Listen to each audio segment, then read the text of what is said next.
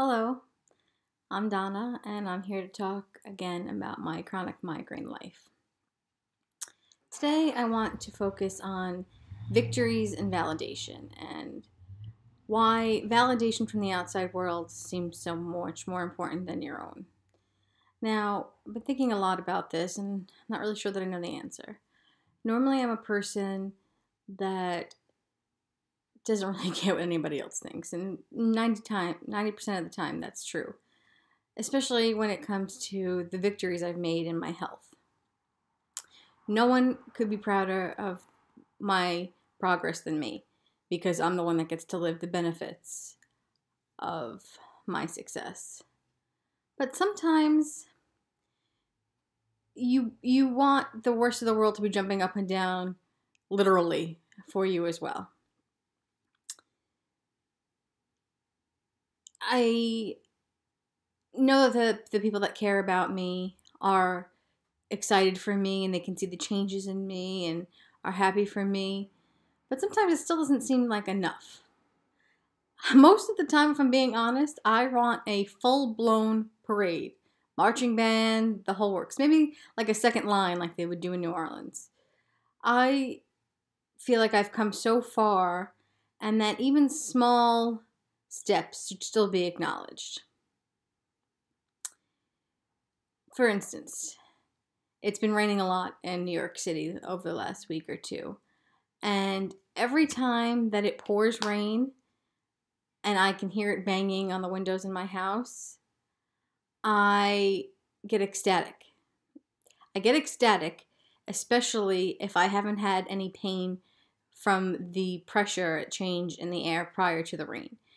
One of my specialties and my very superhuman powers due to my migraine brain is that I can detect changes in the weather better than any forecaster that you'll ever see on TV or online or anything. I get tense pressure in my head. It feels like I am the Wicked Witch of the West and the house is falling on my head. Pressure builds up all in here and it won't break no matter what I take, no matter what I do, until it pours rain. But on the very few occasions where that's about to happen and I don't feel it, but I'm startled to hear the rain banging on the windows, I get ecstatic. And first thing is, do you hear that? Do you hear the rain? And everybody's like, yeah, we hear the rain. But I can't believe it. It's miraculous to me that I can hear the rain, but I didn't feel it prior. And that was something that I've struggled with for a very long time. And so when I hear the rain, on the inside, I'm jumping up and down. And I want everyone else to be doing it as well. Sorry, the clock. I hear from a lot of people that they can't believe your progress and stuff like that, but I think that the reason I want validation from the outside world is because having a chronic illness is very isolating. It's a very lonely place to be, and no one really knows the depths that you go through on the inside, the withdrawal that you really feel from regular life. And so each step that you make towards progress, towards getting your life back or any semblance of a life back, seems like something that you couldn't imagine beforehand. So small things, like, for instance, I used to take medication that I call the fat and sweaty pill. It made me gain a lot of weight, and it made me sweat. Now, when I say sweat, I mean it looked like I had malaria. I would walk 3 feet and be drenched, soaked through my t-shirt, soaked through my hair, everything. It was awful. And you get stares from people, and of course, right away, they see that you're a little bit heavier. They assume it's because you're fat or out of shape or whatever it is. But it had nothing to do with any of that. It was the medication and the changes it made to my body. So the first time I went to an event, and I had blown dried my hair and taken the time to do that, and I didn't sweat out my hair, it's all I could do was to talk about that for days on end. I don't really even know the answer to my own question, why I need validation from other people in this particular area. I guess because I want everyone else to see how far I've come. And because it's this intense period of illness was about 10 years long. And in those 10 years, so many things have happened to me and changed. And the person that you've become on the outside is different than the person that you were prior to being sick. I don't know if that's confusing. I want the inner peace and happiness that I feel now on the inside to radiate outwards. And I want acknowledgement. I've never really been great at communicating how really sick I've ever felt. And the handful of times that I was probably could have been hospitalized or should have been hospitalized or definitely not left alone, I don't know that I've ever really communicated it. I have a very hard time asking for help when it relates to my illness or the behaviors that I need people to not exhibit around me, such as smoking. Smoking is still an enormous trigger for me. The smell of it, it just takes me to another level. And I guess I always feel like I'm complaining about someone else's choices. But it's not that I care what you're doing, it's because it affects me. And not just because it's gross or I don't care for the smell, which is all true. It's that literally my body goes into survival mode and I get a sharp pain in my head, sort of alerting me to the danger. And it's almost as though there's somebody in my head screaming, smoke, smoke, smoke, smoke, smoke. I can smell the fire. I can smell, it knows that it's going to go into pain. It knows that it's a trigger. It's like survivalist mode. It's like being in survivalist mode all of the time.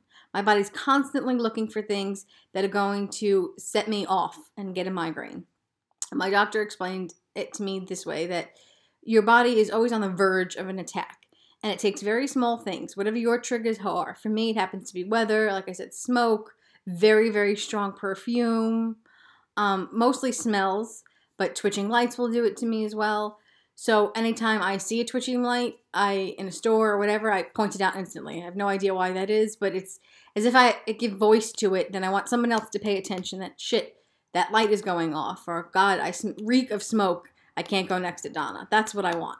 I want the validation that I have an actual illness and that the symptoms that come with it aren't things I get to choose. They aren't things I can change. But I want someone, I guess, to care enough to want to change. In order to validate my illness and the experience that I've had, I need the outside world to acknowledge all of the things that I guess I already know about myself. That I can't always be too hot. So if you are a person that gets cold easily, do not come to my house between April and November. I will literally have the air conditioning on probably 24/7. It's not that I no longer enjoy being cold, and now that I'm off those fat and sweaty pills as they were, my heat sensitivity has dropped immensely, but I still can't bear to be hot. It triggers my migraines. So even when my body is cold, my head is happy. In fact, that's the only way I can sleep, is if I make my body so cold I'm actually shaking and need covers. It relaxes my head enough that I can sleep. So in order to keep achieving victories, however small they are, however great they are, the validation from others on a job well done and surviving what seemed unsurvivable to me for such a long time is important. And I feel like this goes without saying for anybody else that doesn't just have migraine illness, that has any other kind of illness. I think it's made me a more compassionate person. Though I don't feel like compassion can necessarily be taught, and I think I always was a compassionate person. People in my life that have gotten sick with other things or have gone through other hard times, I feel like I can relate to them more on a very personal level, that even though our experiences are different, the sympathy and the compassion is the same. You know, I have somebody very close to my family who's practically an aunt to me. In fact, that's what I call her. Who unfortunately has gone through a little breast cancer journey. And she goes for radiation once a week. And I feel like every week that she's completed, I want to reach out. I want to text her. I want to celebrate it because I want that validation for her, because I know that when I get validated for the strides that I've made in my own health, that the support just really can't be recreated anywhere else. It's incredibly important to share in those milestones and let the people that you love around you know that you're proud of them. And even when you can't understand how far they've come or why they are so excited because it's raining and they had no signs ahead of time, it's important. So today I just want to share that little bit with you guys. I want us all to celebrate in our personal victories and validate for ourselves how far we've come with whatever we're dealing with. But also, when you can lend that support to someone else in your inner circle, it'll mean the world to them. So I hope you're all staying migraine free out there, and I'll talk to you guys soon.